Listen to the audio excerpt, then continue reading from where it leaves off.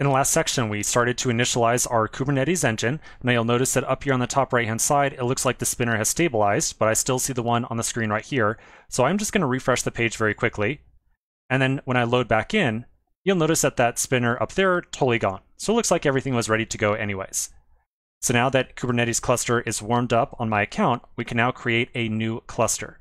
I'm going to click the Create Cluster button right here. And then that's going to present us with a little wizard to go through to create our new cluster. A lot of the information we have to enter here is going to be somewhat obvious, but some of it might be a little bit more esoteric. So let's walk through this thing step by step. The first thing we have to provide is a cluster name. Now the name you provide here, totally up to you. We're not going to really be using the name in many places.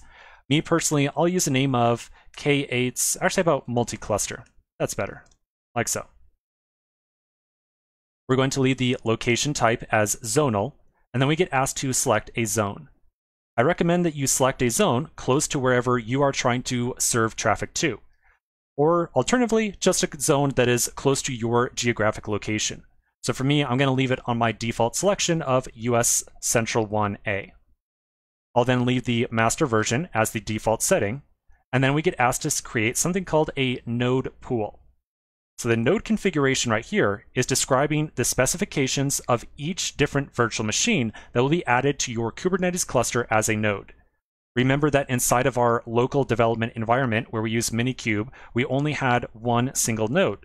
But now that we're moving over to production, we can dramatically increase the number of nodes that we are going to get access to. The default is 3, but we could very easily change this to 1 or 10 or even 100 if you have some application that demands that much computing power. For us, a number of 3 is totally appropriate, totally fine. After that, we get prompted to select a machine type. The machine type is really saying how or what specifications we want these virtual machines to have. The default selection is one virtual CPU with 3.75 gigabytes of virtual memory. You can also select micro and small right here and save a couple bucks. Now, I want you to know that when I was initially developing this application and deployed it to Google Cloud, I tried using a small instance, like this small instance right here, and I eventually ran into a couple of issues. Now, to be honest, I don't know if that was an issue I ran into because of some other unrelated setting, because I was doing a lot of iteration at the time, or if it was because the small instance did not have enough memory.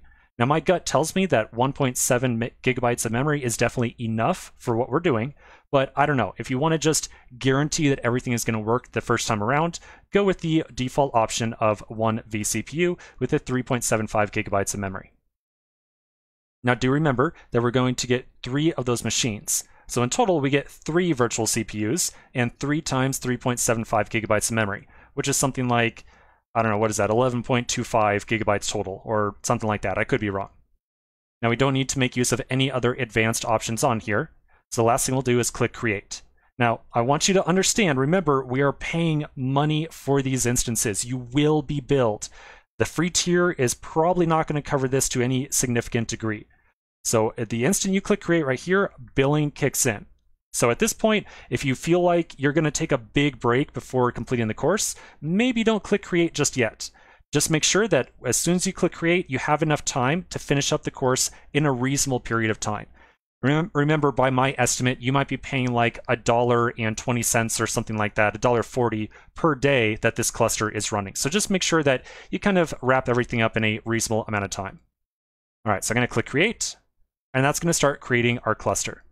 Now, this entire process of setup is going to take just about as long as all the other waits we had. So I'm just going to sit here and wait for a bit and let this thing do its little bit. Now, again, remember that the spinner down here might not resolve by the time that it's actually set up.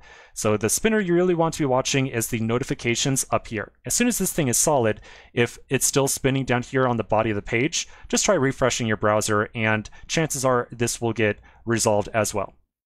Again, remember that if you refresh the page, no issue whatsoever. You can refresh as much as you want and it will not interfere with the setup process. So feel to refresh willy-nilly, totally up to you. All right, so we'll take a pause right here. When we come back to the next section, we're going to start poking around the cluster that gets created for us. So quick pause and I'll see you in just a minute.